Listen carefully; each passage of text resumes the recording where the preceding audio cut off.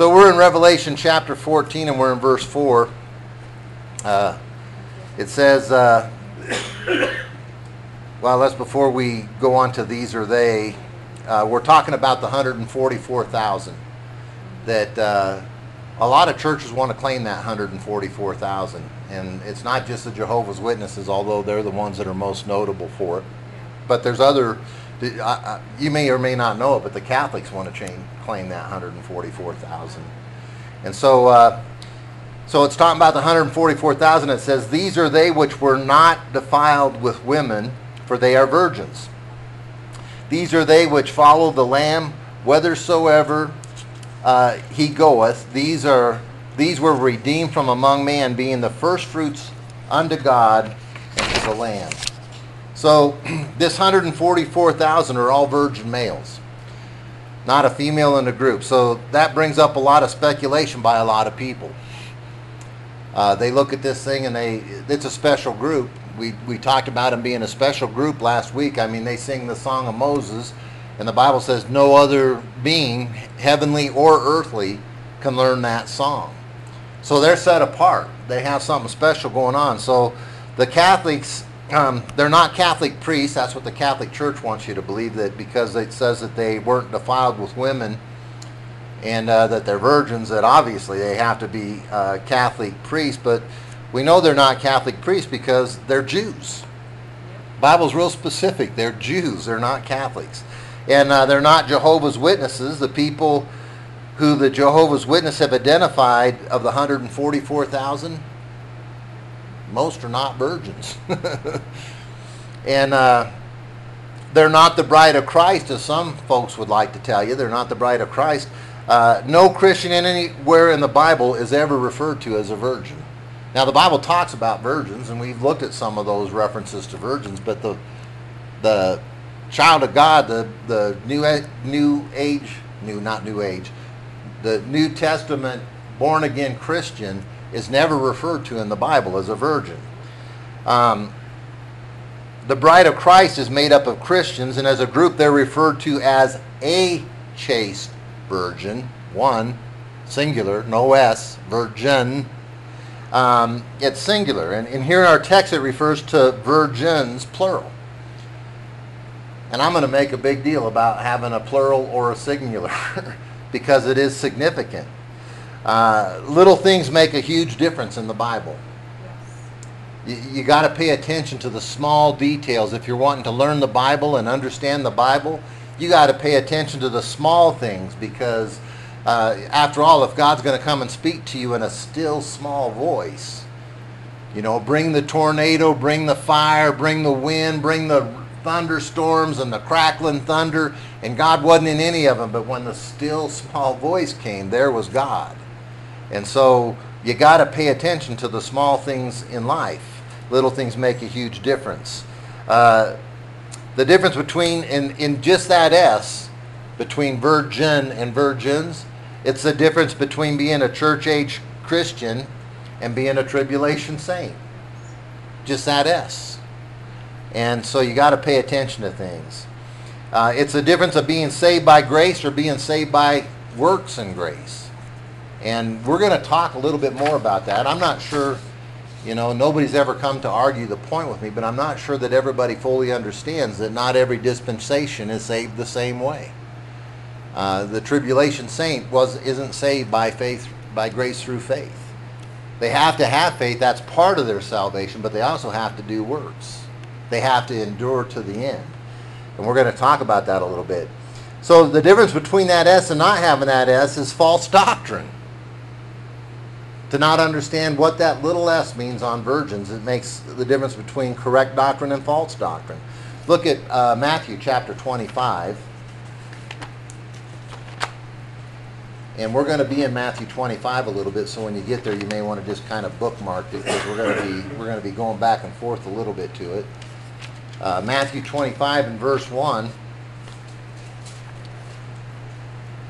It says, Then shall the kingdom of heaven be like unto 10 virgins, which took their lamps and went forth to meet the bridegroom.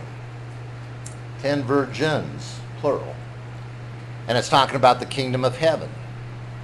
And I made it a big point here to talk about the difference between the kingdom of God and the kingdom of heaven, because most preachers just interlace the two like they're the same thing. But the kingdom of heaven and the kingdom of God are two different things. Everybody get that? And how do we know they're two different things? They're different words. Because the Bible tells us, amen. Because what'd you say? They're spelled differently. They are spelled differently. Heaven's not spelled G-O-D. And God's not spelled H-E-A-B-E-N. Amen? And God is not heaven, and heaven is not God. And go ahead, Monty, you can say it. Things that are different are not the same. That's a deep theological premise that you have to get a hold of. I mean, things that are different are not the same. And so when we're talking about the kingdom of heaven, what are we talking about? Physical. It's physical. It is the physical, literal kingdom that Christ is going to come back and establish his kingdom on earth. That's the kingdom of heaven. The kingdom of God, it's spiritual. The minute you got saved, you entered the kingdom of God. And you didn't enter the kingdom of heaven yet. You entered the kingdom of God. And so Matthew is a tribulation book to the Jews. It's a gospel to the Jews about the tribulation. And so you see the kingdom of heaven referenced again and again and again. And as a matter of fact, in your entire Bible, the book of Matthew is the only book that makes any reference to the kingdom of heaven.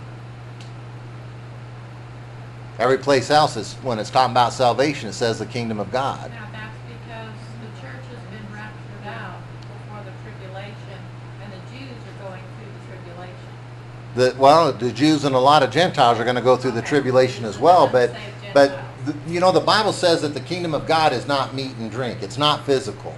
It's not something that you can put your hand on and touch. It's something that's inside you. Right. And so, and you see contemporary musicians get this thing screwed up all the time. They'll talk about, let the kingdom of heaven start with me. Well, the kingdom of heaven's not going to start with you. The kingdom of heaven's going to start with the Lord Jesus Christ. The kingdom of God can start in you. The Bible says, work out your salvation with fear and trembling. And a lot of folks that want to teach that you can lose your salvation say, see, you got to work out your salvation. It doesn't just come all at once. You got to, but that's not what it's saying. You know, I already have a body, right? But I can go work out my body to get some muscles on it, to get rid of stuff that some folks may not think is too appealing, right? I can go work out my body and make some changes in the way that I look.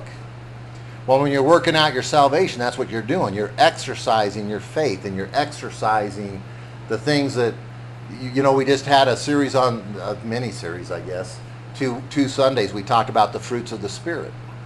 When you're working out your salvation, you're developing those fruits of the Spirit. And we're supposed to develop those fruits. I mean, the Bible says that a good tree is supposed to have good fruit. And there's preachers that say that that fruit is winning souls to Christ. And if you don't win somebody to Christ, then you're not a Christian. Well, that's nonsense. What it's saying is that you gotta, if there's no fruits manifested in your life, if you don't have any joy, peace, long-suffering, goodness, meekness, gentleness, if you don't have any of those fruits, boy, you need to probably do some soul searching to see if you meant business on the day that you profess to be saved. Well, that's a good way to tell the difference between God and Satan, because Satan is totally evil, and he wants strife and heartache and bad things all the time, and God is totally the opposite. He wants you having peace and joy.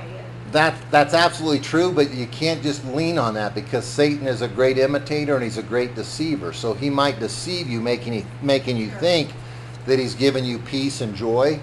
But usually the devil's peace and joy comes with a price tag at the end of it, and it winds up not being peace and joy at all. But for look at some of these rock stars that died so young. Here they thought they had the world by the tail, but the world turned around and bit them. Amen? I mean, you think, what was that plane crash? It took down like Ricky Valens, Buddy Holly, the Big Bopper, and there's another one on there too, but I don't know. But one plane crash. Ricky Valens wasn't even in his 20s yet. I think he was like 16 or 17. And rising to this, a rising star, amen. The devil came to them, those folks, and said, I'm going to give you joy. I'm going to give you happiness and peace and all that stuff. But the world turned around and bit them in the butt. And I can't say that from the pulpit. Bit them in the posterior. There you go. And listen, folks, I try, but I'm just a country boy. I can't help it. So notice that in Matthew 25, verse 1, it's talking about virgins, plural. It doesn't say that then shall the body of Christ, the church, be likened unto virgin single males. It doesn't say that. But it's talking about virgins. And we know that this is in the tribulation. And it's right at the coming of the Lord Jesus Christ. Because it says 10 virgins which took their lamps and went forth to meet the bridegroom. Well, the Lord doesn't come back till the end of the tribulation. So we've already been gone. The tribulation saints are there, and it's referring to them as virgins, plural. Look at verse 6 in Matthew. And at midnight there was a cry made, Behold, the bridegroom cometh, go ye out to meet him. It's the Lord come. That's the second advent. He's coming back to the world. And these virgins are instructed to go out, and not all of them make it. Some of those virgins don't have any oil for their lamp, and they run to get oil, and by the time they get back, the door's been shut, and they're not invited in. Because in the tribulation, you have to endure to the end. And they weren't enduring to the end. They got caught unawares. You know, Jesus kept saying stuff like, don't be taken unaware. Don't be taken by surprise. The day of the Lord is as a thief in the night. And remember, we went through that great big thing, and I don't know who was here and who wasn't here because it's summertime and we miss a lot of folks, but we went about this great big thing showing how we are in the nighttime right now spiritually. We're in night. And the Lord's going to come back.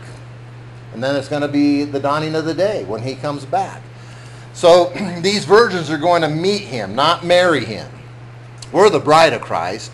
The marriage has already taken place. Now the bridegroom's coming out and the virgins are going to go meet him, not marry him. Got to pay attention to the subtle differences in things. And the 144,000 virgins mentioned in Revelation 14 are the same type of virgins mentioned in Matthew 25. They are tribulation saints. They are virgins who endure to the end. At the end of the tribulation, they're caught up to meet the bridegroom as he comes. They are not members of the one true body of Christ, which is caught out to meet Christ when he comes for the church. That's where he's taking place. And so when Christ comes for the church, he's coming for a chaste virgin, singular. We all make up the body of Christ. One bride, not 144,000 brides for Christ. One bride, amen? Is everybody with me so far? Let's look at 2 Corinthians chapter 11. And 2 Corinthians comes right after 1 Corinthians. That's good. That ought to help you. Okay, 2 Corinthians what? 2 Corinthians chapter 11. My pages are sticking together. I had it figured out, but then that fan hit them and knocked it out of my hand. Let's look at verse 13. 2 Corinthians 11:13. It says, verse 1. 13 ain't what I want. I looked down there and I said, man, that doesn't fit anything I'm trying to say. Verse 1, it says, Would to God ye could bear with me a little in my folly, and indeed bear with me. For I am jealous over you with godly jealousy, for I have espoused to you one husband, that I may present you as a chaste virgin, singular, to Christ. That's talking to the body of Christ. And but I fear lest by any means, as the serpent beguiled Eve through his subtlety, so your mind should be corrupted from the simplicity that is in Christ. That devil's subtle. He can come with a shiny new car looking all good, you know, and you may think, man, that's what cats me out. It's going to make my day. It's going to make me happy and joyful. It's going to give me peace. And as soon as you get in love with that car, you're going to head out on the highway and it's going to get smacked and crashed and crumpled up. And the devil's pleasures are but for a season. Amen? Yes. So these are virgins, plural, who endure to the end. And I said that before. The bride of Christ has already been gone for 7 years. We're right at the end of In Revelation chapter 14, we are right at the end of the tribulation. So the bride of Christ, maybe not quite 7 years, maybe 6 years and 6 months, or 6 years and 9 months. The Bible doesn't give us specifics, but we know we're right at the end of the tribulation. And these virgins keep the Mosaic law. And they sing the Song of Moses. Anybody know the Song of Moses? Anybody want to sing the Song of Moses for me real quick? But you said we couldn't learn it. We can't learn it. That's my point. So they sing the Song of Moses. They go to meet the bridegroom as he returns to the earth at the second advent. Notice the wording. You know, some of these things you look at when you're reading them and they don't make sense. But when you start comparing Scripture with Scripture, you go, oh my gosh. That lines up perfectly. Look at Psalm 45.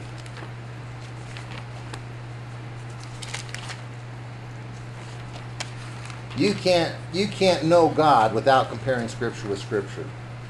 I don't care how good an orator or a preacher is. If he doesn't compare Scripture with Scripture, he's going to lead you astray. The only way you can know truth is by comparing Scripture with Scripture. So look at Psalm 45, verse 13. The king's daughter is all glorious within. Her clothing is of wrought gold. Verse 14. She shall be brought unto the king in raiment of needlework. The virgins. Now that king's daughter, that's us. That's the bride of Christ. But she's going to be brought unto the king in raiment of needlework. And then look at the next phrase. The virgins, her companions that follow her, shall be brought unto thee. They're not the bride of Christ. They're tribulation saints. They come after us. And with gladness and rejoicing they shall be brought. They shall enter into the king's palace. They're going into the kingdom of heaven. The actual physical kingdom that God's going to come and establish on earth. Amen? So the virgins are companions that follow the king's daughter. They are companions of the chaste virgin. The chaste virgin is the bride of Christ. And we've already gone. We've already got married. We're coming back. And the bridegroom's coming, and these virgins are going to go. The thing of virgins, you know, when we humans talk about virgins, we think of sexual purity, but the virgins in the Scripture is just referring to purity in soul and spirit. And so, but the 144,000, they are literal virgins. They have not been defiled by women. You say, preacher, I don't think that you should say that when a man and a woman have a relationship that he's defiled by a woman. It's the Bible that said it, not me. They're not defiled by women. So it's not the Jehovah's Witnesses who try to lay claim on the 144,000, as does the Catholic Church. There's a teaching out there that says the 144,000 virgins are Roman Catholic priests. It's questionable whether a Roman Catholic priest is a virgin or not. I mean, there's never been a church with more sexual scandals than the Roman Catholic Church. And this isn't a recent phenomenon.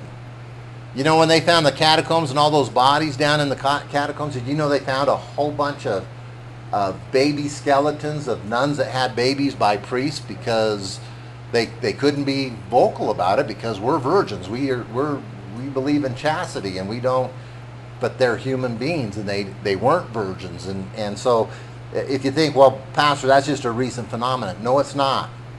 No, it's not. That's been going on since the Catholic Church first formed. And so it's questionable to me whether, I don't look at a Catholic priest and automatically assume that person's a virgin. Matter of fact, in this point in my life, I have to defend my attitude against them to not think that they're a child molester, because it's been so prevalent in their church. The Seventh-day Adventists also like to lay claim to it, but they can't do to the biblical description of these 144,000. Let's look through the biblical perspective. The men identified by the Jehovah's Witnesses, and they've already identified the 144,000. They could literally print a book with the 144,000 in it. The 144,000 that they claim are in it. They can print a book Put it in there. And I get very sarcastic with Jehovah's Witnesses. I say, so what you're saying is you guys could have a copy of the Book of Lamb before anybody else ever sees it. Even though in Revelation it says nobody could open the book until the Lamb came out. But you guys could print it if you wanted to.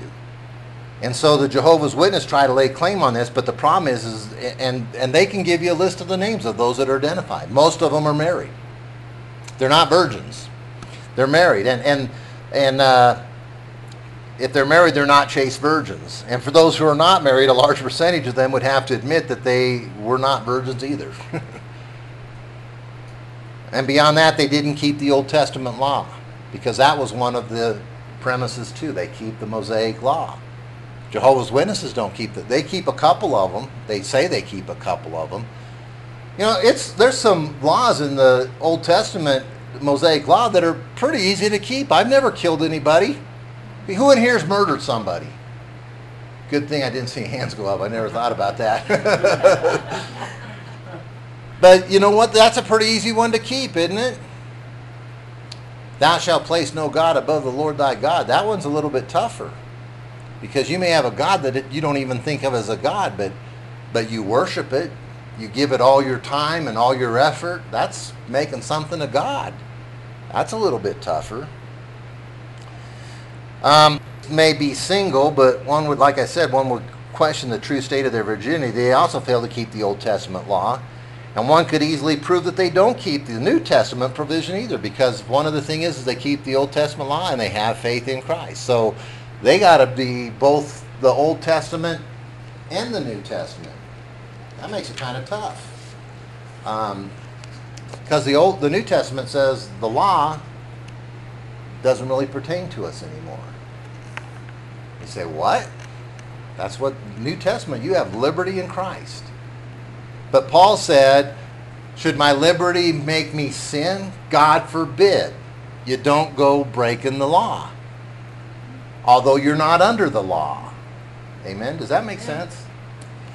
So they don't believe in salvation by grace through faith. The Catholics don't. And neither do the Jehovah's Witnesses. They don't believe in salvation by grace through faith. They don't believe that. And that's New Testament salvation. The Seventh-day Adventists, they don't keep the Old Testament law. Listen, none of those who claim ownership to the 144,000 know the Song of Moses. You're having a problem with the Jehovah's Witness, ask them to sing you the Song of Moses. They don't know it. The 144,000 do. Most importantly, these 144,000 don't even show up into the scene until after the church is raptured out. So they can't be, I guess they could be alive today and miss the rapture if the rapture takes place, but the thought of somebody that's already been dead and gone can't be one of the 144,000. It's physically impossible, because they're alive and walking the face of the earth in Revelation chapter 7, and now they're in heaven in Revelation chapter 14. They got raptured. Amen? So, the church is gone, and these are tribulation Jewish virgins who are taken in exact proportion, 12,000 per each tribe. And if you take 12,000 times 12, you get 144,000. And it's not just 144,000 Jews, 12,000 from each specific tribe. That blows everybody out of the water. So if a church tells you that they got the 144,000, say, okay, I want you to identify to me the 12,000 from each tribe. Well, they can't do that. I don't think the Jew today can even identify what tribe they're from. That ship has sailed. I don't think they can do it. By applying these 144,000 to those who get saved in the church age is saying there will not be a single solitary woman saved. If you're saying that only the 144,000 go to heaven and they're all chaste male virgins. And that's what they do for Jehovah's Witness, right? Yep. So there's not a single woman going to go to heaven. Sorry, girls. You may as well go home. I'm already gone. You're already gone? It's crazy. There's probably going to be more women in heaven than men. Amen. Women are softer hearted than men. And they're what? Smarter. And they are smarter. I think they are. Now, there ain't a woman smarter than me, but on average, probably. You know I'm just joking. I used to always joke around when I was a young man saying there wasn't a woman on earth that could beat me up, but I've run into some pretty tough women. Revelation chapter 14 and verse 5. It says, and in their mouth was found no guile, for they are without fault before the throne of God. So here we go again. We're looking at a biblical doctrine that seems to have been lost in time. It isn't, but it seems to have been. Notice I said it seems to have been lost. It isn't lost in time. There's still hundreds, if not thousands, of churches that are preaching dispensational truth. But the majority of churches aren't. And so it appears that this doctrine has been lost in time, but it's not. What we're looking at in Revelation chapter 14 is a picture that happens right before the second advent of the Lord Jesus Christ, right before the Lord comes back. And these are tribulation saints who endured to the end, as it says in Matthew 24, verse 13. You don't have to turn there. I'm going to tell you what it says. It says, but he that shall endure to the end, the same shall be saved. This is only talking about, you know, there's so many preachers that want to take that statement and say that applies to you. You have to endure to the end. If you don't endure to the end, you're not going to be saved. And so, and I've had somebody tell me that when I was a young Christian. But I don't just take stuff. I said, so what do you got to do to endure to the end? Well, you got to stay faithful. You got to continue to believe in the Lord Jesus Christ. Okay, well, that's not too tough to just believe in the Lord Jesus Christ, amen. But you know what? There's some guys that could be Christians that have denounced their faith. And the Bible has something to say about it. The Bible says that if we deny him, he will deny us. That doesn't mean that you lose your salvation. It means you're going to lose rewards, because it goes on to say that he will stay faithful because he cannot deny himself. When you got saved, the Lord Jesus Christ, the Holy Spirit of God, came to live inside of you, and God can't deny that. So Donna gets a wild hair and says, I'm leaving this whole Christian thing. I'm going with my kids in the Jehovah's Witness. A charismatic person says she lost her salvation. But God said, I can't deny myself. He's living inside of you, and I cannot deny myself. So she'll get to heaven, but she won't have a whole lot of rewards. I don't know about you, but I want rewards in heaven. You want rewards in heaven? There's nothing wrong with wanting them. The Bible says, lay up your treasures in heaven.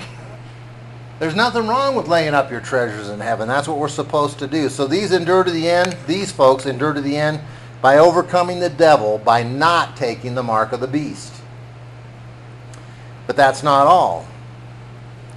They also, the thing that gave them the power to not take the mark of the beast is by observing and obeying the Mosaic law. That's enduring to the end. These clowns that tell you got to endure to the end, they're not going to mention the Mosaic law. They're not going to mention the mark of the beast. The mark of the beast doesn't apply to us right now, does it? Will, has somebody come to you in the last month and said you need to take the mark of the beast?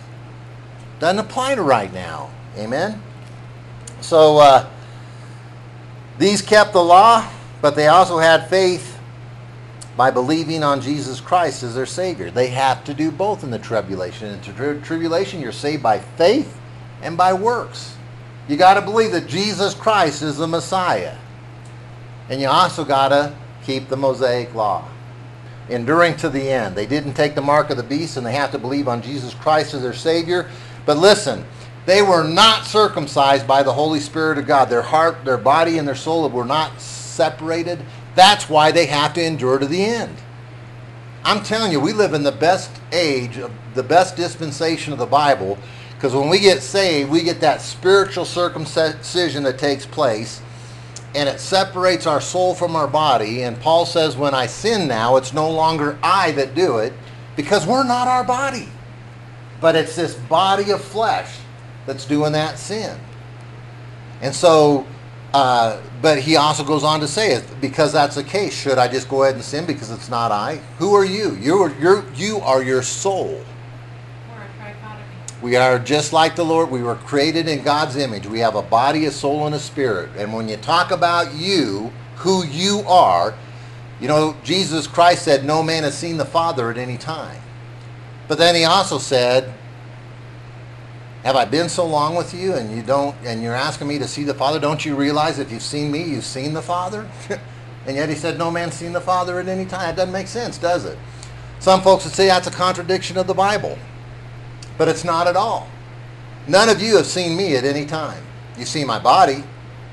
None of you have seen my soul. And nobody has seen God at any time. They've seen his body, the Lord Jesus Christ, but they haven't seen his soul, and they haven't seen his spirit. You can feel his spirit, but you can't see his spirit. Amen? When somebody says, I saw the Holy Spirit of God, there's one account in the Bible where they saw the Holy Spirit of God descending on Jesus like a dove. But that was a manifestation to point to who Jesus was. It was an unusual circumstance. So, all this means that their salvation is obtained by a combination of grace and works. These are caught up at the end of the tribulation to meet the bridegroom. And some of these tribulation saints are shown to have lost their salvation in Matthew 25. Because if you go on and read about those, and I talked about it, but we didn't read it. But if you were to go down and read that, those 10 virgins, 5 of them had oil in their lamps and 5 of them didn't. And they asked the 5 that had oil, give oil in our lamps so that we can, and then they said, not giving you our oil because we'll run out of oil too. You go down to the store and buy some oil. So they all took off to go to the store to buy some oil. When they came back, the door was already shut. And they pounded on the door, hey, we want to get in, we're virgins too. But they didn't endure to the end, and they aren't going to be let in. Some of these faiths, the Jehovah's Witnesses particularly, they see God as an all-loving God. And if he's an all-loving God, he couldn't possibly send somebody to hell. Now, humanly speaking, that sounds reasonable, doesn't it? But you know what? That all-loving God brought a flood that killed every man, woman, and child on this earth except 8. And you know, some of those women running for higher ground had a little baby in their arms. And when survival kicked in, they dropped that baby so that the baby would drown, and they kept running for higher ground, but they couldn't get to higher ground because the flood came. That was an all-loving God that did that. You say, man, preacher, that's hard to understand. You don't have to understand everything about God, but you know what I do know? It's an all-loving God that did it. He loved me enough to save my soul. Amen. And he's going to love sending some folks to hell. You say, what? There's folks that say Christ is going to cry when he's throwing folks into hell. Look at Proverbs. He's laughing Yes. when he's throwing folks into hell. You rejected my son? You know, when I led Todd recently to Christ, he was struggling with this whole concept of salvation and God and, you know, an all-loving God. And I said, listen. Now, he had told me he was a good swimmer and he likes to swim. I said, let's say you were at a lake. And there was a guy out in the lake that was drowning. And you couldn't get to him because of where you were, but you could send your son. But you know that if your son went and saved that guy, your son was going to perish saving that guy from drowning. And so you send your son anyhow because you care and you want folks to be saved from drowning in that lake. So you send your son, and your son swims all the way out to this drowning person. And when he gets to him, the drowning person pushes him away and says, you're not the answer. And both your son and the drowning person drown. Are you going to be mad about that drowning person who you gave your son's life to save his life, and they rejected your son and they both perished? God's going to be angry. And that's why, you know, I always say you can't have John 3:16 without John 3:36. John 3:36 says, if you reject Jesus Christ, the wrath of God abideth on you. Amen. When you reject him, that's just like that, your son being rejected by that drowning person, and it makes God mad. I sent my son to die for you, and you reject him? Gonna make him mad. And he's going to laugh, according to Proverbs. Then shall you call my name, but I will not hear you. I will laugh at you. I will mock at your trouble. You mocked at me. You know, we talked about God's long suffering, amen, but there's a limit. And there comes a point where he says, you want to have a hard heart? I'll make that heart of yours hard. And you won't listen to anything because I'll harden your heart. You want a hard heart? I'll give you a hard heart. Amen. So the gospel according to St. Matthew is the favorite gospel of the Catholics, the liberals, the Seventh-day Adventists, the Jehovah's Witnesses, and the Church of Christ. They love that gospel. And it's not even written to them. It's a Jewish tribulation gospel. If you're going to build your doctrine in the church age out of the book of Matthew, you're probably making a mistake. They like to lean on Matthew chapter 22 and Matthew 24 and Matthew 25 because they're passages that talk about losing your salvation. And they want to convince you that you can lose your salvation. What's in it for them if you can lose your salvation? Well, now I can control you. Because the way you don't lose your salvation is by doing what I tell you to do. And the Bible calls that Nicolaitan. And God says he hates it. There's nothing I can do to take your salvation away from you. And I wouldn't want to. Think of how cruel it would be. If a church had the power to take your salvation away from you, how cruel would it be if they said, you know what, Amy, I'm upset with you. Your salvation is gone. That would just be cruel, wouldn't it? Then they jump to books such as Acts. Don't build your doctrine out of Acts. Acts is a transitional book. God is going from the Old Testament to the New Testament, and he's making changes as he goes. And so things that happen in Acts don't happen anymore. Because when he goes from one dispensation to another, he does it with signs and wonders so that you know what's going on. Oh, God's changing the plan. And when he got his plan established, he takes away the signs and the wonders. Because he wants you to have faith. Because without faith, it is impossible to please God. So he's identified his way through signs and wonders. But then he takes them away because I just want you to believe it. You had signs and wonders. I have the book that was written for you that tells you of those signs and wonders. Now believe it. That's faith. Faith is the substance of things hoped for, the evidence of things not seen. I've never seen Jesus Christ, but he's more real to me than my wife. Amen. Never seen him, but he's real to me. Oh, amen. Preach on, brother. Then they like to go to Hebrews, and Hebrews is a tribulation book. And we're going to look at that a little bit in a minute. You say, I'm not sure I agree that Hebrews is a tribulation book. Well, we'll look at that in just a minute. Give me a minute. You can give me a minute, can't you? And they like to look at James, a tribulation book. Matthew, Hebrews, and James are all tribulation books to those who get saved during the tribulation. And Acts is a transitional book. These books are not written as a means to salvation during the church age, not at all. Tell what the books are for the Gentiles, the consecrated. The Pauline epistles, from Romans to Philemon. All the books between Romans and Philemon are where we build our doctrine. Okay? These books are not written as a means to salvation for the church age. They contain a lot of good information. They give us a lot of good insights. They tell us about the character of God. They tell us how to live a moral life. But they aren't for us on salvation or how we live in this church age. And you say, I'm still struggling with Hebrews. Look at Hebrews chapter 6.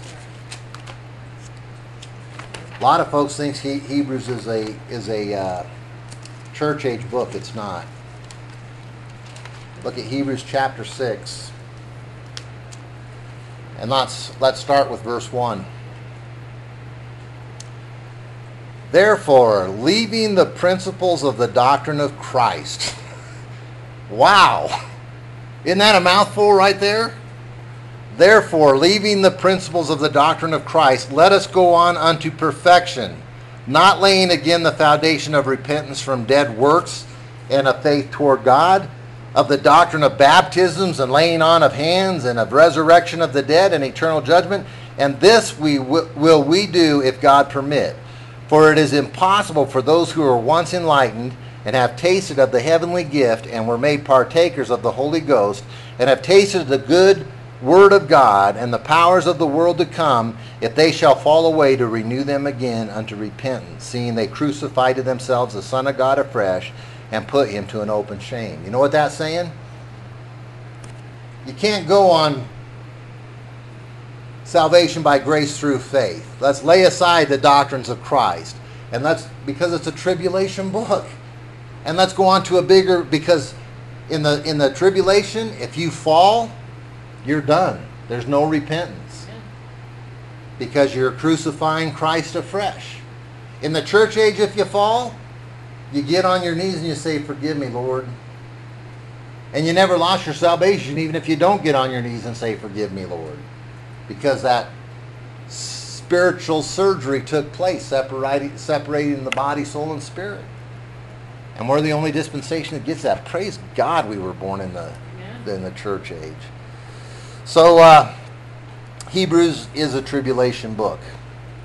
And if you try and build your church age doctrine out of the book of Hebrews, you're going to get all tied up in knots, and you're going to start seeing contradictions all over in the Bible, and you're going to say, this Christian stuff just doesn't make sense. The Bible's full of contradictions. You can make it say whatever you... I've heard them all. Yeah. You can make the Bible say whatever you want it to say. And you can. But if you compare Scripture with Scripture, you'll point out those wolves in sheep clothing. The doctrines, as I told you before, the doctrines of the church age are between the books of Romans and Philemon. They're called the Pauline epistles. The Bible, I think, in 3 different places identifies Paul as the apostle to the Gentile. So when we set up our doctrine, we get it from a Pauline epistle. Now, that doesn't mean that we throw away any of the books of the Bible. 2 Timothy 3:16, turn there. 2 Timothy 3:16, it says, all Scripture is given by inspiration and is profitable.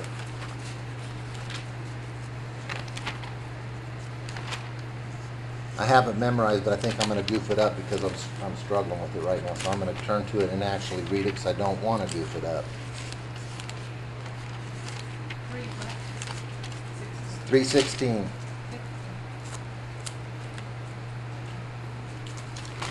And 2 Timothy, I thought it was right behind 1 Timothy, but it seems to have fallen out of my Bible. Here we go. All Scripture is given by inspiration of God and is profitable for doctrine, for reproof, for correction, for instruction in righteousness. Now, all Scripture is given by inspiration of God and is profitable. Is profitable. It's profitable for doctrine. However, we must rightly divide the word of truth in order to get a pure and perfect, definite doctrine for each dispensation. You can't just mix it all up.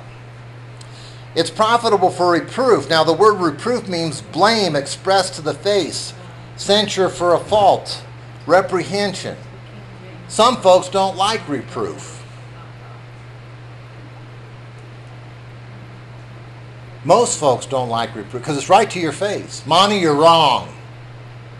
Amen? It's right to your face. And most folks don't like that at all. But you know what? The Bible says in Proverbs 12 verse 1, it says, he that hateth reproof is brutish. Brutish. Faithful are the wounds of a friend. Amen. It's a friend that will look you in the eye and say, you know what, Maurice, you're wrong. That's a friend. If they can show you in the Bible how you're wrong and how to be right, and they're taking it from a Pauline epistle, amen? You can get mad at the preacher for what he preaches, but most of the time he's preaching exactly what a Bible verse says. This preacher, amen. What you should do is pray to God that your heart, that you learn to take reproof in a godly way. That's the best thing to do. God, will you help me to take reproof in a godly way? So, the Scripture is also profitable for correction. But you know what? Not everybody needs correction on every point. If you look at every one of those things, you'll see how, yes, it's profitable for all those things, but not in all cases. It's profitable for instruction in righteousness. Now, not all Scripture reproves you because you're walking right in some ways. Amen? And not all Scripture corrects you because you've got some things correct. Amen? And not all Scripture instructs you in righteousness because you've already learned some things and you're already doing some things right. So why do we conclude that all doctrine in Scripture applies to all people? Because all the reproofs in the Bible don't apply to Donna. Monty says he's questioning that one. I saw that. You will not be corrected if you already have it right, and some things you have right. You will not be reproved if you yield yourself to God, and you have yielded yourself to God in many ways. Amen? The genealogies certainly don't instruct me in righteousness. You know, when you're reading through First Chronicles chapters 1 through 10, and I mean, it doesn't even talk. It just starts off, Adam, it just starts going through genealogies. It doesn't say much of anything but a bunch of names. That doesn't instruct me in righteousness, but as a whole, the Scriptures fulfill all four attributes. It instructs me in doctrine. It corrects me, it reproves me, and it instructs me in righteousness. So we're going to stop. We're out of time. So I'll mark my notes right there.